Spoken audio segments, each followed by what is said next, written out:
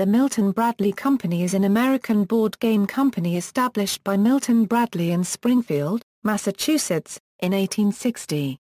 In 1920, it absorbed the game production of McLoughlin Brothers, formerly the largest game manufacturer in the United States. Milton Bradley was taken over by Hasbro, Incorporated, in 1984. Now wholly owned by Hasbro, it is still retained as one of Hasbro's brands, similar to the manner in which former Milton Bradley arch-rival Parker Brothers is one of Hasbro's brands. History. Milton Bradley found success making board games people enjoyed playing. In 1860, Milton Bradley moved to Springfield, Massachusetts, and set up the state's first color lithography shop. His likeness of Abraham Lincoln sold very well until Lincoln grew his beard and rendered the likeness out of date. Struggling to find a new way to use his lithography machine, Bradley visited his friend George Tapley. Tapley challenged him to a game, most likely an Old English game. Bradley conceived the idea of making a purely American game. He created the checkered game of life, which had players move along a track from infancy to happy old age, in which the point was to avoid ruin and reach happy old age. Squares were labeled with moral positions from honor and bravery to disgrace and ruin. Players used a spinner instead of dice because of the negative association with gambling. By spring of 1861, over 45,000 copies of the checkered game of life had been sold. Bradley became convinced board games were his company's future. When the Civil War broke out in early 1861, Milton Bradley temporarily gave up making board games and tried to make new weaponry. However, upon seeing board soldiers stationed in Springfield, Bradley began producing small games the soldiers could play during their downtime. This is regarded as the first travel game in the country. These games included chess, checkers, backgammon, dominoes, and the checkered game of life. They were sold for $1 apiece to soldiers and charitable organizations that bought them in bulk to distribute. By the 1870s, the company was producing dozens of games and capitalizing on fads. Milton Bradley became the first manufacturer in America to make croquet sets. The sets included wickets, mallets, balls, stakes, and an authoritative set of rules to play by that Bradley himself had created from oral tradition and his own sense of fair play. In 1880, the company began making jigsaw puzzles. In the late 1860s, Bradley became involved in the kindergarten movement. Deeply invested in the cause, his company began manufacturing educational items such as colored papers and paints. The company was hurt by Bradley's generosity. He gave these materials away free of charge, which cost them. Due to the recession of the late 1870s, his investors told him either his kindergarten work must go or they would go. Bradley chose to keep his kindergarten work. His friend George Tapley bought the interest of the lost investors and took over as president of the Milton Bradley Company. The Milton Bradley Company took a new direction in 1869 after Milton Bradley went to hear a lecture about the kindergarten movement by early education pioneer, Elizabeth Peabody.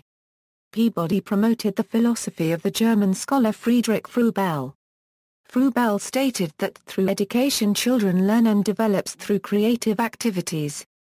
Bradley would spend much of the rest of his life promoting the kindergarten movement both personally and through the Milton Bradley Company. Milton Bradley was an early advocate of Friedrich Froebel's idea of kindergarten. Springfield's first kindergarten students were Milton Bradley's two daughters, and the first teachers in Springfield were Milton, his wife and his father. Milton Bradley's company's involvement with kindergartens began with the production of gifts, the term used by Froebel for the geometric wooden playthings that he felt were necessary to properly structure children's creative development. Bradley spent months devising the exact shades in which to produce these materials. His final choice of 6 pigments of red, orange, yellow, green, blue, and violet would remain the standard colors for children's art supplies through the 20th century. The company's educational supplies turned out to be a large portion of their income at the turn of the century. They produced supplies any grade school teacher could use, such as toy money, multiplication sticks, and movable clock dials. Milton Bradley continued producing games, particularly parlor games played by adults. They produced Visit to the Gypsies, Word Gardening, Happy Days in Old New England, and Fortune-Telling. They also created jigsaw puzzles of wrecked vehicles, which were popular among young boys. When Milton Bradley died in 1911, the company was passed to Robert Ellis, who passed it to Bradley's son-in-law Robert Ingersoll, who eventually passed it to George Tapley's son, William. In 1920, Bradley bought out McLoughlin Brothers, which went out of business after John McLaughlin's death. Milton Bradley began to decline in the 1920s and fell dramatically in the 1930s during the Depression. Fewer people were spending money on board games. The company kept losing money until 1940, when they sunk too low and banks demanded payment on loans. Desperate to avoid bankruptcy, the board of directors persuaded James J. Shear, a Springfield businessman, to take over presidency of the company. Shear immediately moved to decrease the company's debt. He began a major renovation of the Milton Bradley plant by burning old inventory that had been accumulating since the turn of the century. With the outbreak of World War II, Milton Bradley started producing a universal joint created by Shear used on the landing gear of fighter planes. They also reproduced a revised version of their game kits for soldiers, which earned the company $2 million. Milton Bradley did not stop creating board games, although they did cut their line from 410 titles to 150. New games were introduced during this time, such as the Patriotic Game of the States, Chutes and Ladders and Candyland. The advent of the television could have threatened the industry, but Shear used it to his advantage. Various companies acquired licenses to television shows, for the purpose of producing all manner of promotional items, including games. In 1959, Milton Bradley released Concentration, a memory game based on an NBC television show of the same name. Milton Bradley celebrated their centennial in 1960 with the re-release of the Checkered Game of Life, which was modernized. It was now simply called the Game of Life, and the goal was no longer to reach happy old age, but to become a millionaire. Twister made its debut in the 1960s as well. Thanks to Johnny Carson's suggestive comments as Eva Gabor played the game on his show, Twister became a phenomenon. In the 1960s, Milton Bradley games were licensed in Australia by John Sands Proprietary Limited. In 1967, James Shear Jr. took over as president of Milton Bradley, succeeding his father. During his presidency, Milton Bradley bought Blair School MFG Company, the E.S. Lowe Company, makers of Yahtzee, and Body Language.